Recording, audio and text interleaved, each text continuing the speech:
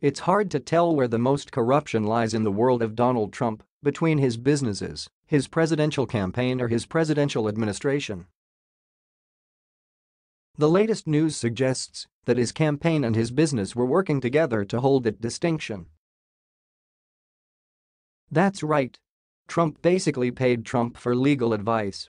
It's the kind of blatant and obvious corruption that only Donald Trump could get away with, because clearly the world has given up on caring if this man is allowed to be a criminal in plain, public sight.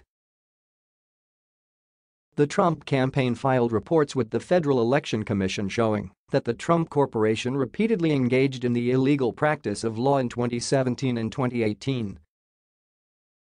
It is a crime under NY Jut. L. 495 for a corporation to engage in the practice law and for officers, trustees, agents, and employees of a corporation to directly or indirectly assist it to practice law.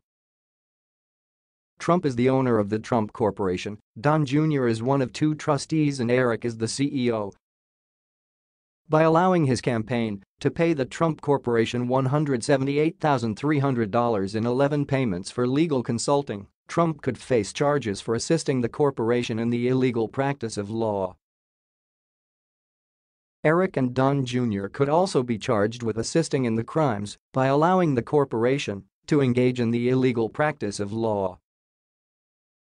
The Trumps are facing up to a year in jail for each violation if they are charged and convicted.